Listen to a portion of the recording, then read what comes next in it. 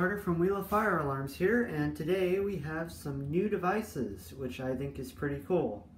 So I got these at an antique shop in my area, actually from the same place that I got this simplex horn and the Faraday chevron.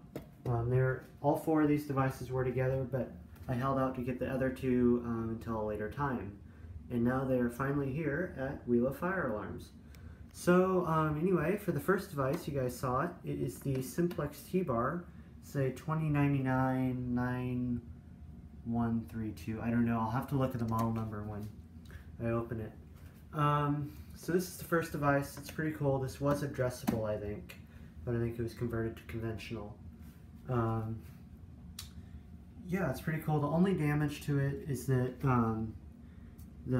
one of the little pegs that holds the axle in is broken, so it can be removed off of the metal plaque. But other than that, it works fine. It takes the simplex B key.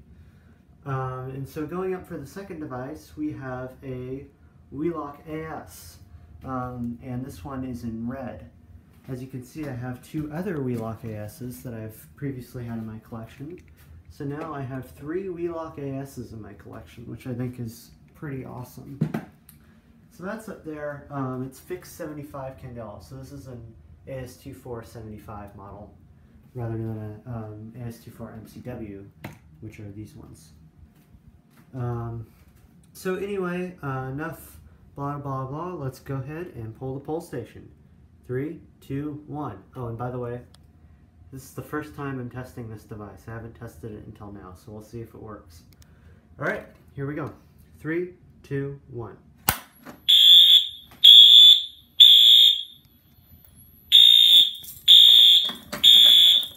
Stick the key in. We're just going to silence it this way. We're just going to silence it that way because that's set on it's set on the high volume. So anyway, we're going to turn it if I can. Let's see, which way does it turn? I've been having difficulty with the key. I may need to get some Rust-Oleum. Hold on. Okay, I figured out the problem. I was using my notifier key to reset this. Go me! Alright. Well, here's the simplex B key. Hopefully this will work now. There we go. And it works great with its spring-loaded awesomeness. So we have the batteries disconnected. Let's take a look at the model number here. See what I mean, how this is broken here. Other than that, it's a great pull station. I like it. Here's the model number. It's a 2099-9102. I don't know if that's addressable or not. I think it is. But there's a look at it if you want to pause the video and look at it in all of its glory. And there's the little button thing. So let's put this back on the thing, and all I have to do for that is just stick it like this. Not the easiest thing in the world to do while holding a camera. There we go. And now push it together, close it, and there we go. Anyway, I hope you guys really enjoyed the video. Hope you guys like the new devices that I have. Like the video, leave comments, and of course subscribe to the channel. Thanks for watching, everyone.